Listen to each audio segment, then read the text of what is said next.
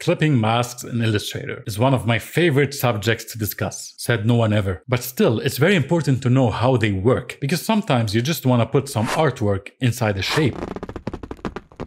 So I downloaded this vector pattern and this raster image from the links in the description. We're gonna start with this pattern. Let's say you want it to be visible inside a circle. So create a circle using the ellipse tool. Doesn't matter what fill and stroke colors you give it, and make sure the circle is on top of the pattern. If it's not, then simply right click on it, go to Arrange, and click Bring to Front.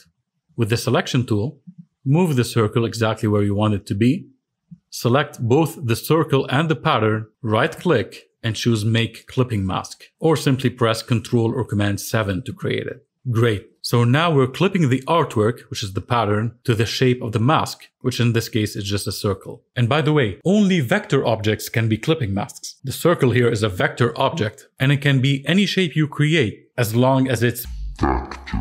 The masked artwork, however, doesn't need to be a vector shape. This image is not vector. Let's create a custom shape using the pen tool. Make sure it's on top, select both objects, Ctrl or Command 7, and there you have it. Now you can still move the mask and the artwork independently. With the selection tool, if you double click on this object, you'll enter isolation mode and you can move the artwork independently. Double click on it again to reveal the whole artwork. Double click outside to exit isolation mode. And to move the mask without the artwork, activate the group selection tool, hover over the edge of the shape, and then click and drag to move it around. Or go to the layers panel, find the clipping path, click here to select it, and then you can move it around with the selection tool. To make edits to the mask, activate the direct selection tool. Click to select an anchor point and then make edits to it.